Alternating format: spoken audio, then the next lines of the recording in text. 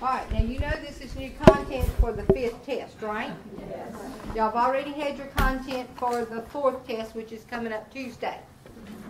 All right. The EAQs will open at 3 o'clock this afternoon for immunity. 3 o'clock. Don't look far before then, because they ain't there yet. Okay? 3 o'clock. All right.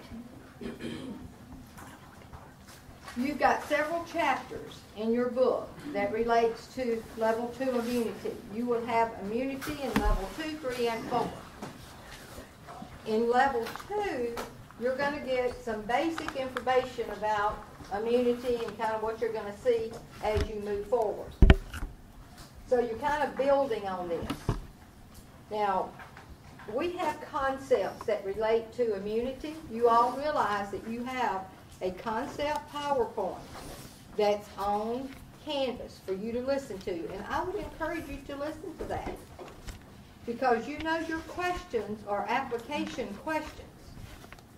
And if you understand a concept, then you can better answer any question that relates to that concept. If you try to just memorize stuff, then that doesn't work as well on these level 2 tests, does it? We don't give memorization type questions, because you're not going to see that on NCLEX. You're going to see application questions, so that you apply that knowledge that you have to a situation or to a question. What would a nurse do? Okay? Now, the concepts that we have for immunity, I just want to go over these because for the immunity section, that concept PowerPoint's important for you to listen to and understand. That'll help you with the test. All right, first of all, immunity is a concept. Inflammation, infection, tissue integrity, nutrition, stress, and fatigue. All of those are concepts, and it's on your syllabus, it's on your objectives, okay?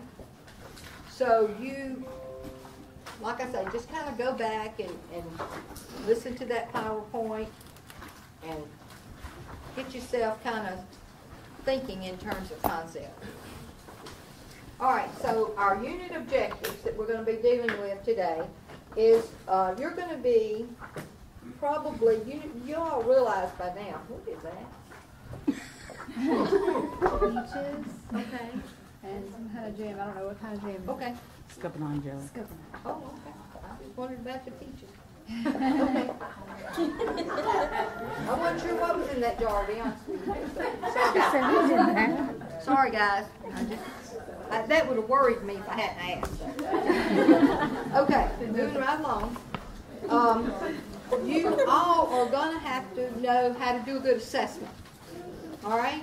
And the first objective speaks to that. Perform a focused assessment that should be included when collecting data on adults and older adults who have an alteration in immunity. All right, y'all realize that on your objectives, it tells you the population that you all are going to be looking at. And here it talks about adults and older adults. When you get to maternal child, you may have some younger adults than that, right? But right now, we're talking about adults and older adults. And we're going to look at their health history, do a physical assessment, look at vital signs and any labs and things like that in doing our assessment and gathering data. The second one has to do with applying your knowledge of anatomy and physiology, pathophysiology, nutrition, any kind of developmental variations that helps us to care for people who are adults or older adults that have an alteration in immunity. Y'all kind of know how these objectives work now, right? Okay, but I have an obligation to make sure you understand what you're faced with as far as knowledge. Identify priority actions for adults and older adults who have an alteration in immunity. Do you all not get priority questions? Yes, you do. And these objectives are telling you that you've got to know what comes first. What's the most important? Okay? Remember, all those answers on your exams are correct. You just got to pick the best one that success is the priority, or what you do first for this person. Okay? That's where that comes from. Apply knowledge of the actions, potential side effects, and nursing implications when administering medications to the adults and older adults. So that's where your medications comes in. You all are going to have some questions that deal with medications. The next one talks about recognizing alterations in pulse oximetry, other lab values as it relates to immunity. And some they give us here that we need to talk about is CBC, ANA, ESR, CD4, EIA, Western blot, the RH factor, which stands for rheumatoid factor, not RH negative, okay, this is rheumatoid and immunity, and immunoglobulins. So you're going to have to know something about those. The next one says, discuss the correct use and functioning of therapeutic devices that support immunity. And as we go through the different conditions, then we'll talk about maybe some devices that might be needed to help these folks to move along with that condition. Describe the role of the nurse in providing quality care to adults and older adults. All right, how are you going to care for these people? What's your responsibility? What's your role? The eighth one says to identify health education. So do you all get questions that relate to which one of these indicates that person needs more help, additional information, additional teaching, right? Or which one indicates that they know something? Y'all get that? So that's where that comes from. And you also have to have some safety issues in here, safety questions. All right, so that's the objectives there. Now the content that we're going to cover today has to do with autoimmune disorders such as Guillain-Barré. Y'all have talked about that in cognition, I know you have. Myasthenia gravis. We're going to talk about SLE or systemic lupus erythematosus, fibromyalgia, rheumatoid arthritis, gout, and scleroderma. We'll mention all those today. All right? And when you get to level 3, we'll expound on those and add a few. The next thing we're going to talk about is HIV/AIDS. We'll mention that. We're going to talk about organ transplants. And on your content here, it says SCID. We mark it through that. That's severe combined immunodeficiency, which we will talk about in level 4. So that gets to be off of there. The next one has to do with pathophysiology as it relates to hypersensitivity or reactions such as allergies, anaphylaxis. We're going to mention that today. Then some meds that you're going to be responsible for. Corticosteroids. I hope that y'all can make you a med card on corticosteroids and remember that forever. Because that's in just about every content, is it not? Okay. Then we're going to talk about antihistamines because we're going to talk about allergies or allergic reactions. Right? That makes sense? Then we're going to talk about the HIV/AIDS drugs, the antiretroviral drugs. All right? That's the 3 categories of meds that you need to know. Now, I'll kind of tell you more as we go. Then you're going to need to know 2 kinds of diets. You need to know the nutritional one for HIV/AIDS, which would be high calorie, high protein. And then you need to know the one for gout, which is a low purine diet. Now everything I just told y'all is right there. Right? And we're going to test based on these objectives and this content. Any questions up to this point? And don't tell me you could have read this, because you wouldn't. Okay? And the thing is, I know that, because most of you didn't watch your videos for the skill sign.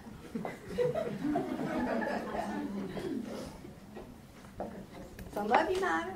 Good for you. I'm proud of you. But I know some of you didn't. And you know, I have an obligation to make sure that I go over what you are responsible for. And I have done that. And I hope y'all paid attention and didn't sleep. Okay? All right. Let me tell you what we're going to do today. I'm not talking for 4 hours. I'm just not. All right. I got 20 topics that we're going to cover. 20. All right? And you're going to help me with that. If you don't come tell me about, oh, I didn't make it on that test. Okay? Because you got to pay attention and you got to participate in order to get something out of it.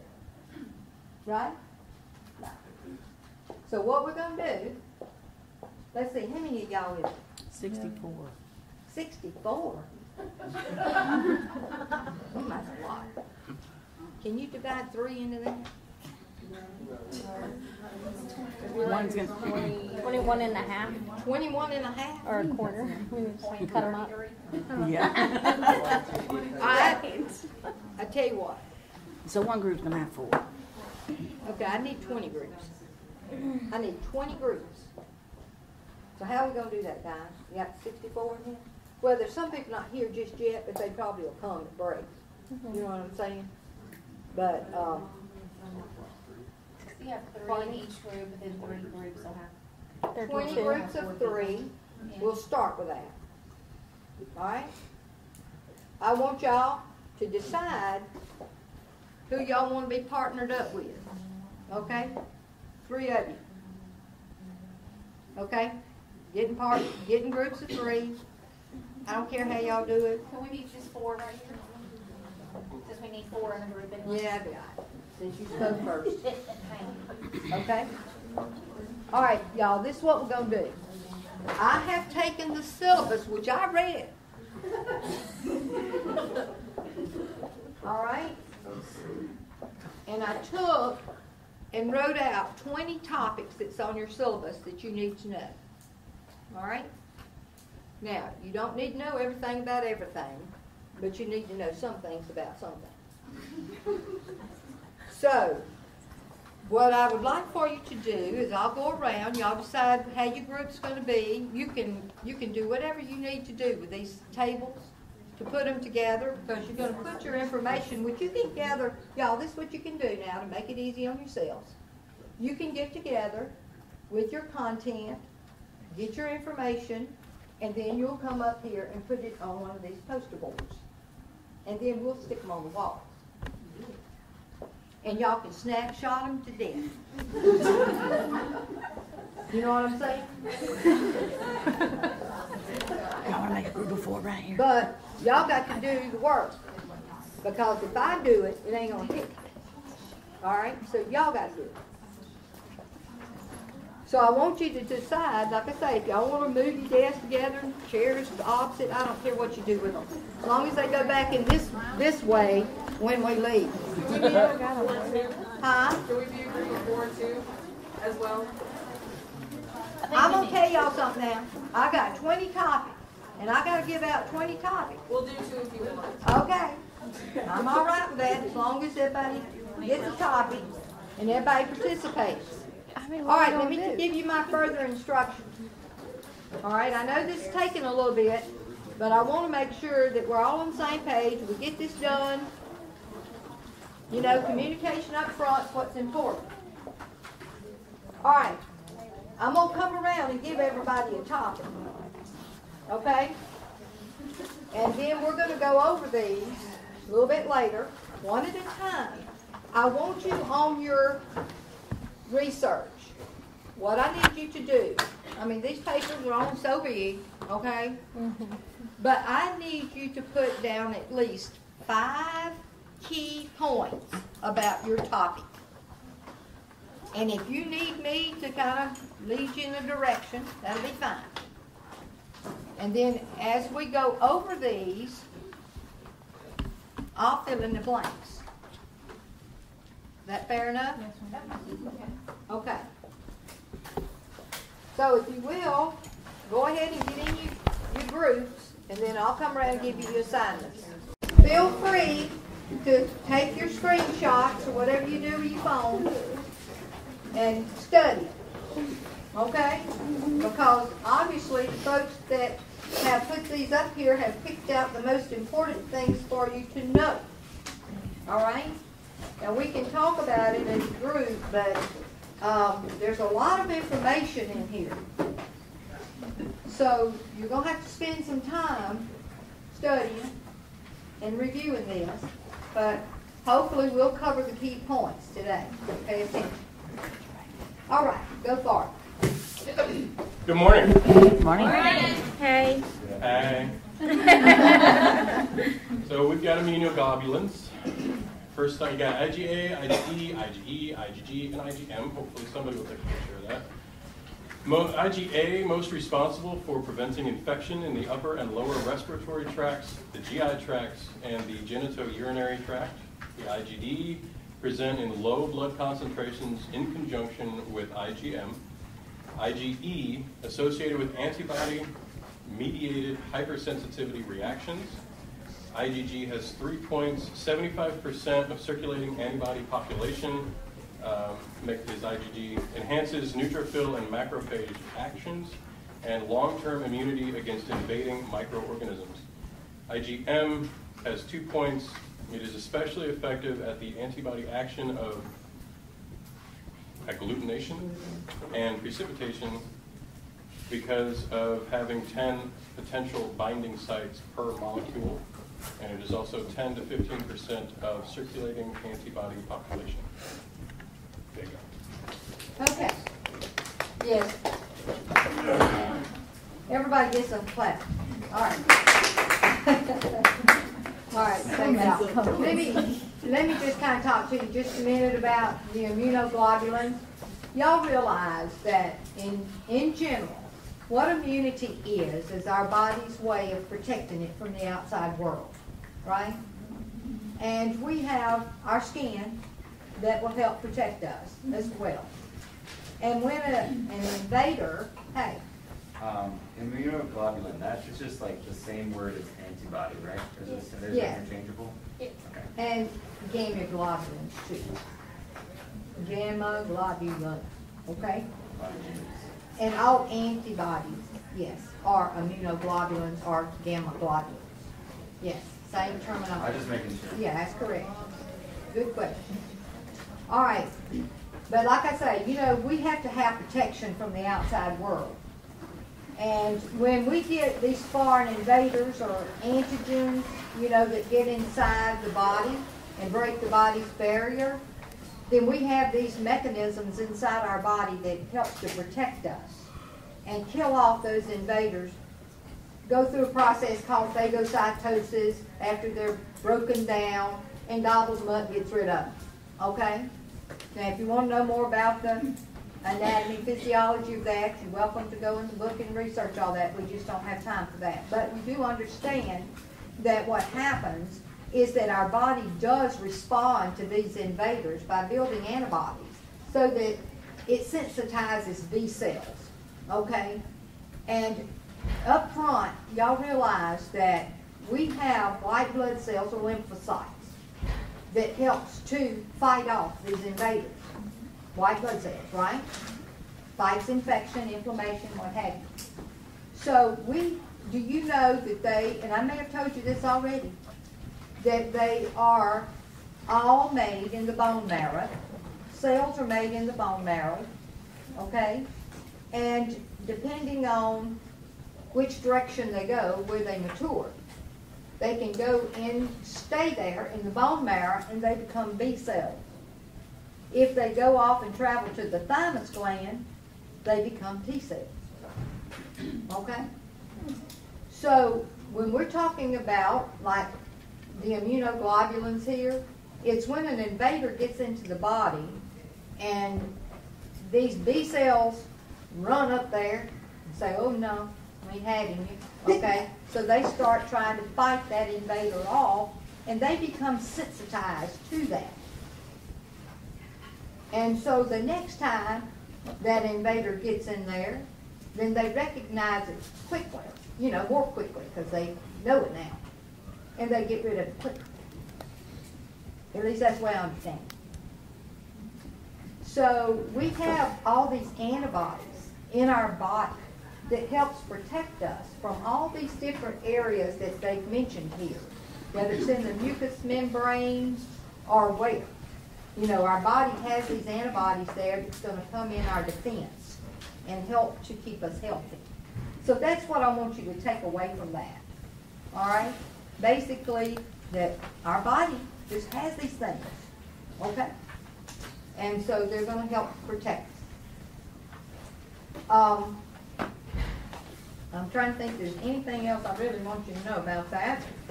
I want you to kind of understand antibodies, though. You know, why our body has them.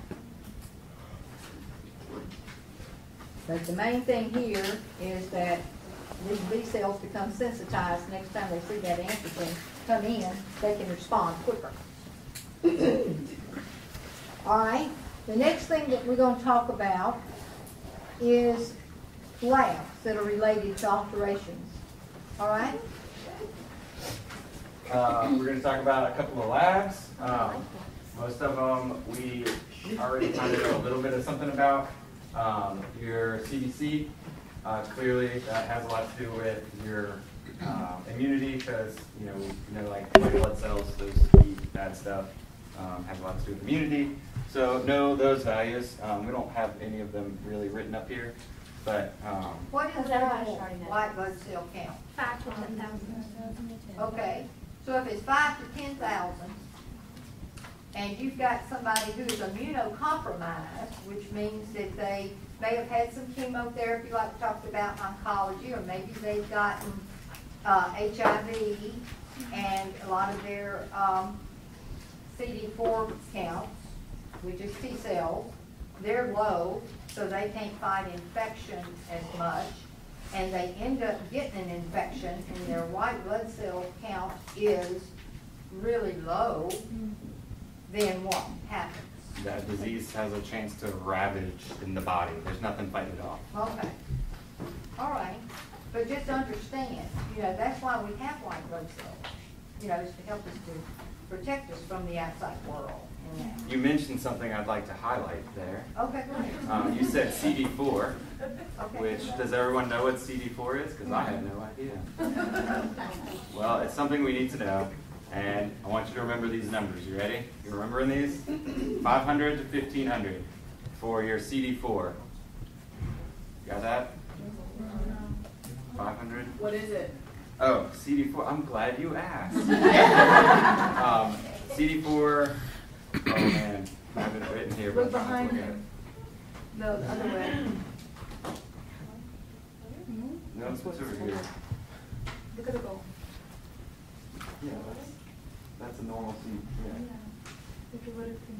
Okay, what is a CD4? It's a cell. Yeah, it's Right. just a cell that helps. And it's made in the thymus gland.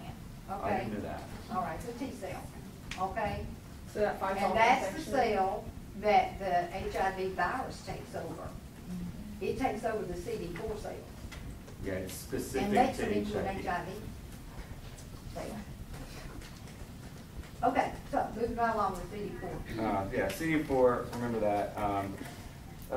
We Can also I have. elaborate on it in a minute?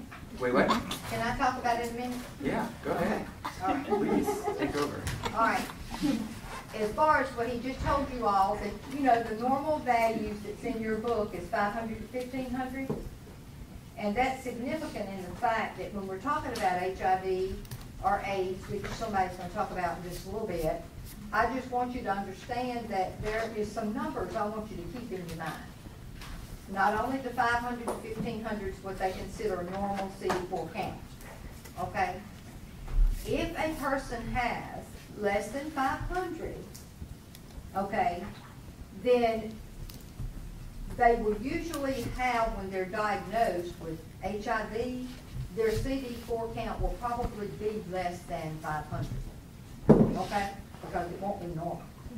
It may be for a while, but then after a while, the virus takes over more and more of the CD4 cells, and that number goes less than 500.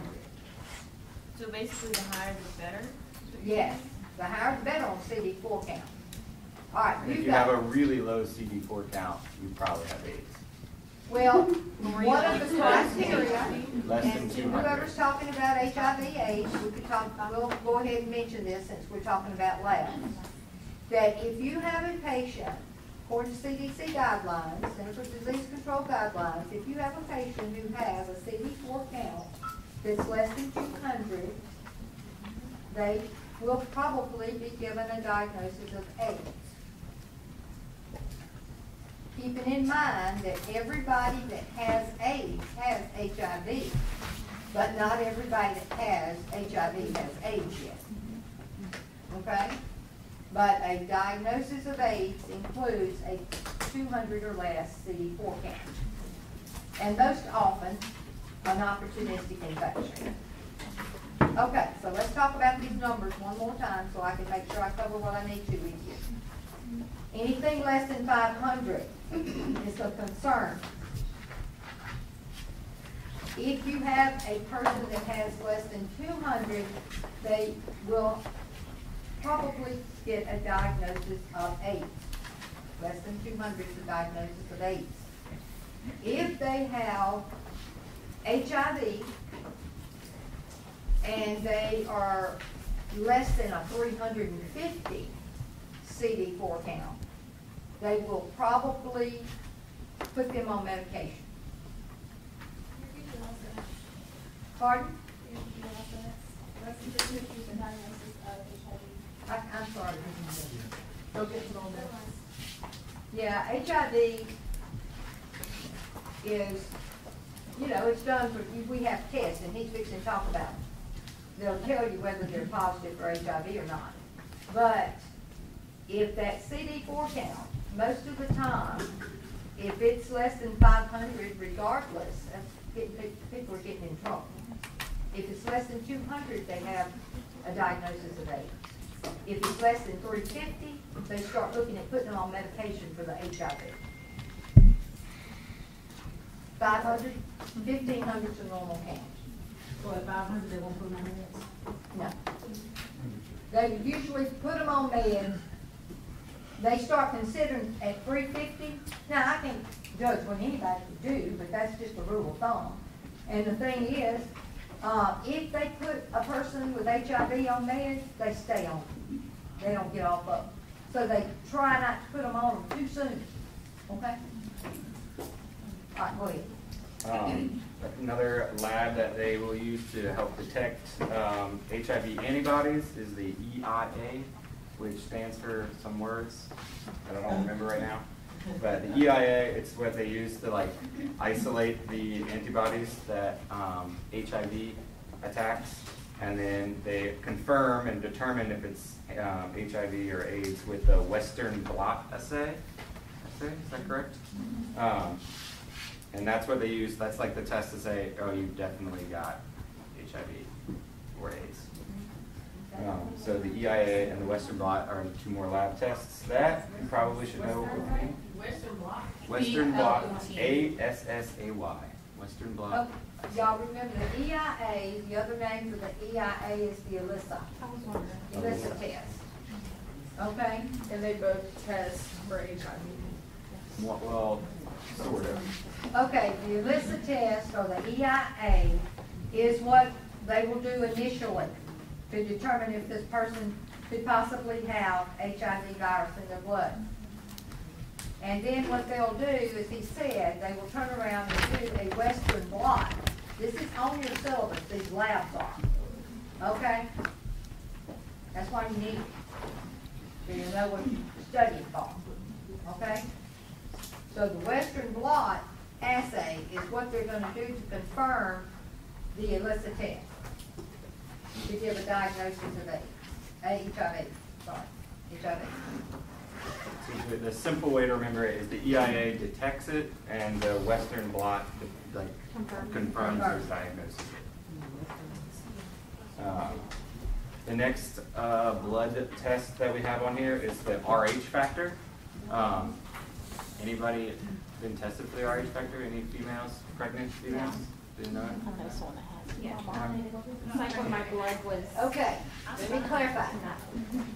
Let me clarify. We're not talking about the Rh negative positive factor here. We're talking about a rheumatoid factor. Oh. We're in immunity, okay? And we're talking about the Rh factor here is a rheumatoid factor that they use to detect if a person could possibly have rheumatoid arthritis. Okay? I was wrong. Just to clarify. Well, the other one, the rhesus factor, that's sort of related to immunity, correct? Am I wrong? Not related. Never mind. We won't go there. Yeah, we go. That was to see if someone has rheumatoid arthritis. I didn't know that. And I mean, it lets them know there's more specific tests for rheumatoid arthritis now. They've got a brand new one out that's in your book now that was not in some of the older books. It's called the cyclic central-nulated something peptide, okay? Something sort of like that. And it's called CCP, and they are using that to diagnose people for RA. Whereas the Rh factor was something that indicated that they had something going on, like maybe an autoimmune type disorder.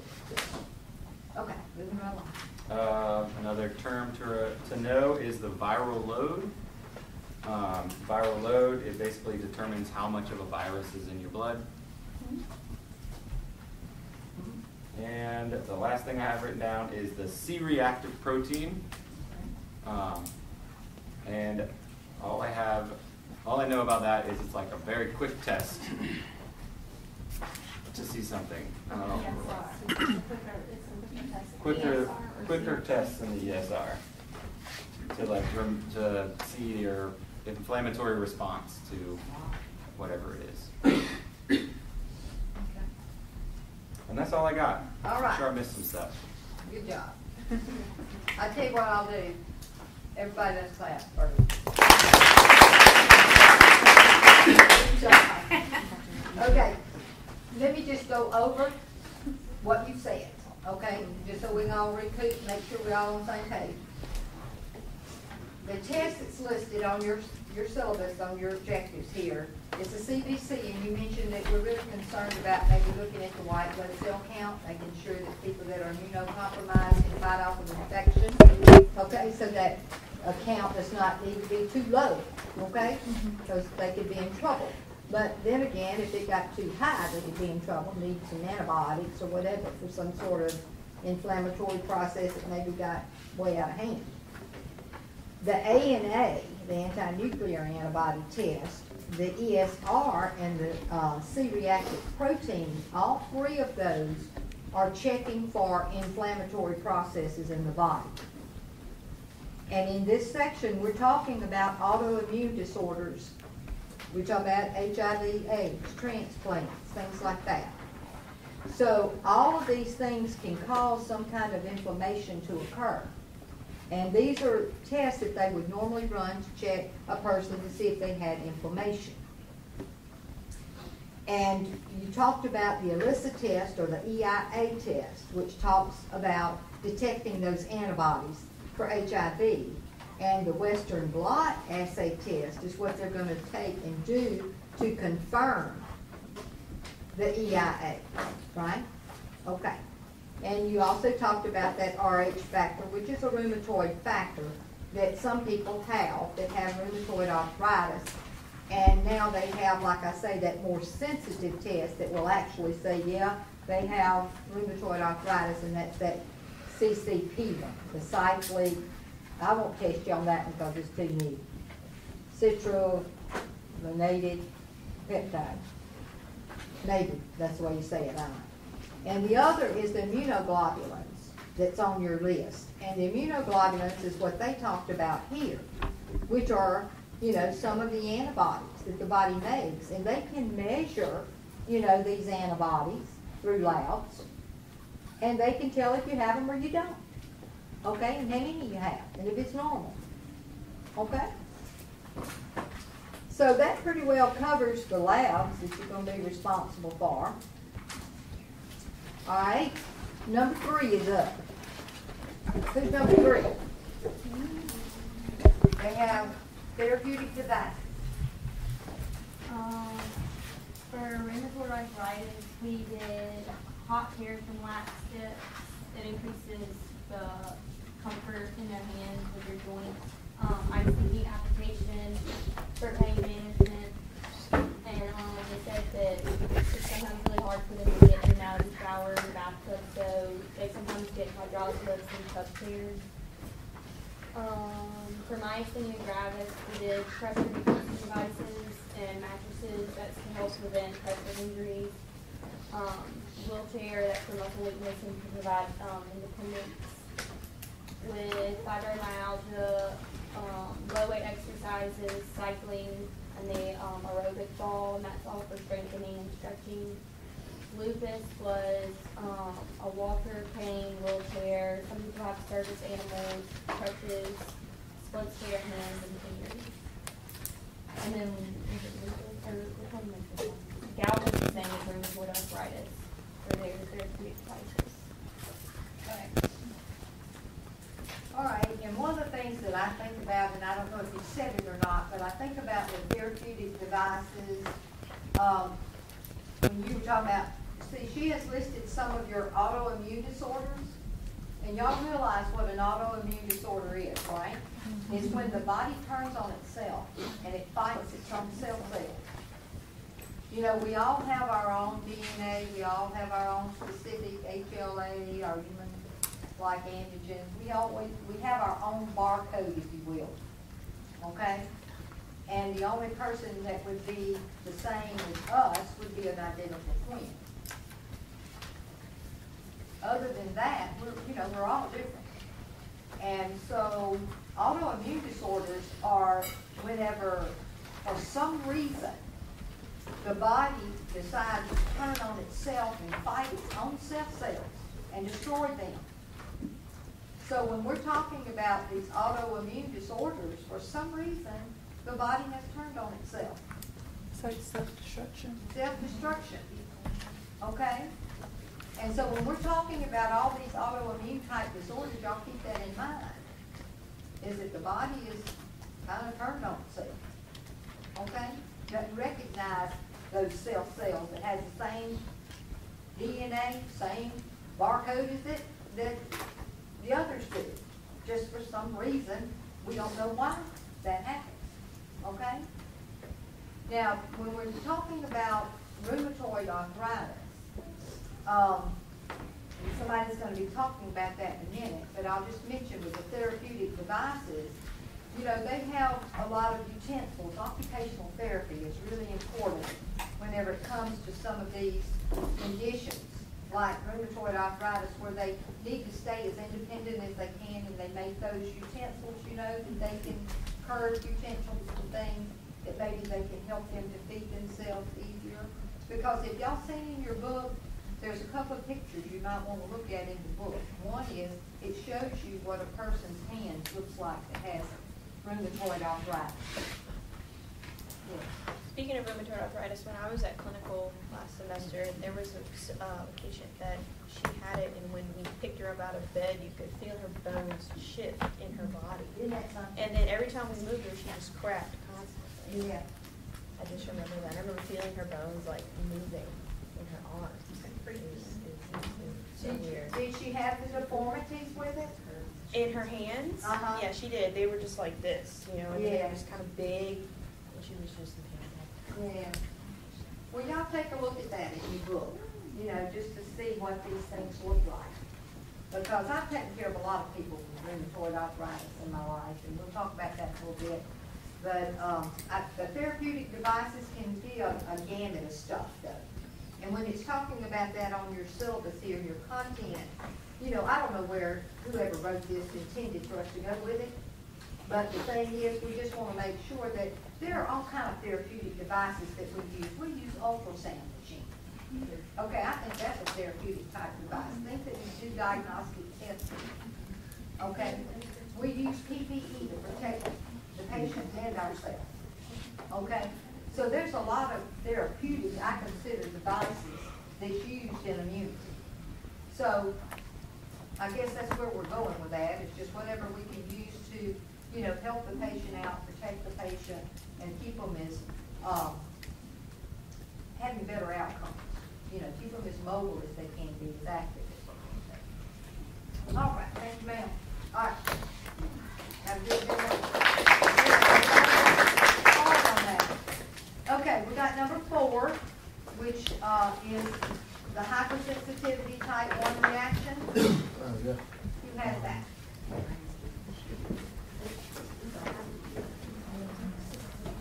Pretty much hypersensitivity is pretty much just allergies.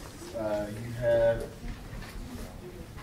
say, inappropriate response, signs, symptoms could be swollen glands, hives, rash. Pretty much anything. If, like, if you're allergic to a dog or something, you go up, you start rubbing on everything. If you start whelping up everything, that's your body reacts to it.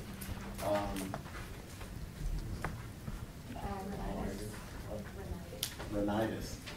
Seasonal allergies. Everybody should know about that one. It's pretty much sneezing, nasal congestion, coughing. Then we have anaphylaxis, which is the more severe, life-threatening one. That's the one if you... Sorry.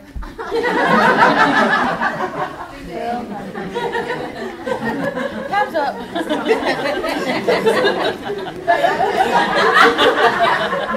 I was just getting your attention for you. Sorry. It's a life-threatening one. Pretty much the treatment for all of them for the allergies and everything. You just want to teach them to stay away from whatever it is that they have, whatever makes them have a reaction to. With seasonal allergies, normally antihistamines work. That would be a daily thing. And then for anaphylaxis, they normally have the EpiPen, and sometimes do have for steroids, but most of the time it's going to be the EpiPen that's their rescue. And if they get to the hospital, then you'll IV it. What did you say? If they get to the hospital, it'd be better to go ahead and IV it. It'll be quicker.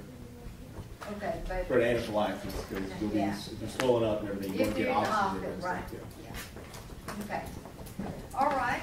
Well, let me, y'all, let's clap him first. I can ring my bell again. Okay, y'all, keep in mind, hypersensitivity. There's 4 of these things that we're just going to be talking about because this is part of our immune system and how it responds to things that are not normal for us. Our body doesn't respond well to certain things, obviously, that people are allergic to. Now, it can be just irritating or it can be life-threatening, okay, depending on what that sensitivity is, okay? Like he mentioned, you know, you can be just allergic to what? Dandruff or something? Like dog, did you say? What did you say? To dog. Dog, you know, that stuff. Anyway, you can be allergic to things like that it just might irritate you and aggravate you, right? But then you can have an allergic reaction that'll stop your airway. Mm-hmm. Okay? So we just need to see the significance of the difference and what you do for that. All right. He said, first of all, if you come in contact with something that you have a hypersensitivity or a reaction to, what's the best treatment for that? Stay away from it. Stay away from it. Okay, right. But, there again, if you maybe never had this reaction before, and you find that your airway is closing up, you know what I'm saying? That's pretty serious. You couldn't stay away from that the first time, right? Mm-hmm. But once you do, and you know the next time this happens, that you've got to have an EpiPen with you, because if you don't do something quickly, that airway could close up and you could die. Mm-hmm. Then people carry these EpiPens with them all the time, right? Mm-hmm. All right. Few things I just want you to remember about the EpiPens. All right, first of all, these pens have expiration dates. Mm-hmm. And you have to instruct your patients, if you're teaching them about how to use an EpiPen, sub-Q into the side of the legs, that kind of stuff, maybe through the clothes if they have to, whatever. But on the EpiPen, they need to make sure they have some that are current, that are in date.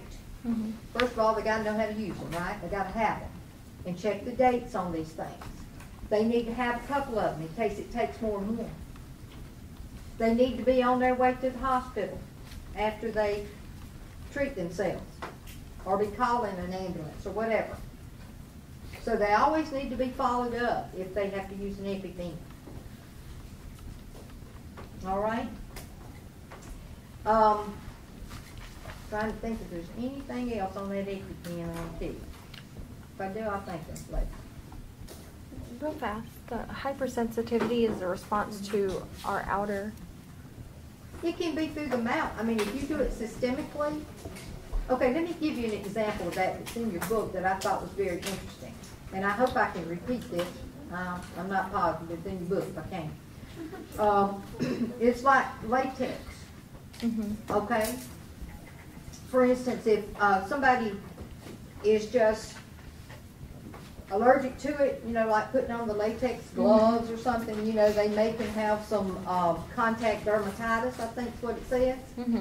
But if a person's allergic to it and they go to surgery, okay, and somebody might inhale some of this stuff, then that could get systemic if they inhale it. Does that make sense? There's a difference in that dermatitis effect, contact dermatitis, versus inhaling something that would get into the blood and cause a very serious reaction. Okay? Does that make sense? Did that kind of answer your question a little bit? Yes, ma'am. Sort of? So it's just our body's response for protection. Yeah. And depending on, you know, how it, you know, what way it causes that sensitivity as to how serious that might be. Okay. Okay? Because maybe just touching the skin with it wouldn't cause a problem, but inhaling it might lock you up. Yes. Okay, you can't breathe. So with the EpiPen, you stab it in the thigh, right? They usually to the side, yes, of the thigh. Most people will go straight into the thigh. Yeah. If they're in an emergency, they'll do their thigh, but most of the time it's like right there. Hey, you just get it in there. If you can't breathe, you just go wherever. I have a friend that loves shrimp, and she's allergic to it, so she'll eat shrimp and then stab herself with an epi. I'm like, I'm not saving your life. Okay, but you know what he said back there, going back to what he said, you know, the best thing to do, if you know you're allergic to something, is just stay away from it, right? Okay. We good with that? All right, so number 5, we're going to do one more and then we'll take a break. All right, number 5 is the type 2 hypersensitivity. Now, who has number 5? All right. Type 2 is the definition the body makes autoantibodies directed against self cells that have some form of foreign protein attached to them. This is the cytotoxic stage of the cell, so it involves either IgG or IgM to cell-bound antibodies. The immune system harms the body instead of defending it, which leads to cell and tissue damage. This reaction can happen when a patient receives the wrong blood type during a transfusion, or it can be drug-induced. Management includes discontinuing the affecting drug or the blood product, and they can also do plasmapheresis to remove the autoantibodies. Okay. Complications can lead to hemolytic crisis and kidney failure. Examples of this is myasthenia gravis, Goodpasture syndrome, pernicious edema, transmission reaction, and thrombocytopenia. Okay. That's it. All right. Okay, let's clap. So everybody's still awake now. We have to clap for each other. All right. What we're talking about in type 2 hypersensitivities, okay, a couple things that you mentioned that I just kind of hit on was basically like a person could get the wrong blood, right? And so knowing that if, you know, a lot of times when this blood is tight and cross-matched, right? What do y'all think they're looking for when they do that? Immunity factors. They're looking for things to make sure that these people don't have, the one that's giving the blood doesn't have certain antibodies that don't match this one that might interact wrong or something, okay? So they have to type and cross-match and make sure that things work together. However, sometimes they don't know that yet, and this person may be fighting off that other blood they're getting and have a reaction to it. As a nurse, now, we've done talked about this one time in oncology about what to do if a person starts getting stuff under their skin and gonna eat their skin off and all that. What do? Same thing with the blood transfusion. Stop it. That's right. If a person's getting a blood transfusion and they start having a reaction, then what do? Stop it. You stop that infusion, right? Okay. But we're not talking about like dialysis. We're talking about a drip. No, we ain't doing dialysis. Okay. All right. No, I ain't doing no dialysis.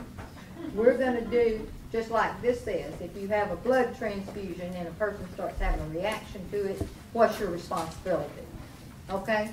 But that is considered a type 2 hypersensitivity. That person was sensitive to something, okay? And their body responded to that. Does that make sense? Yeah. Okay.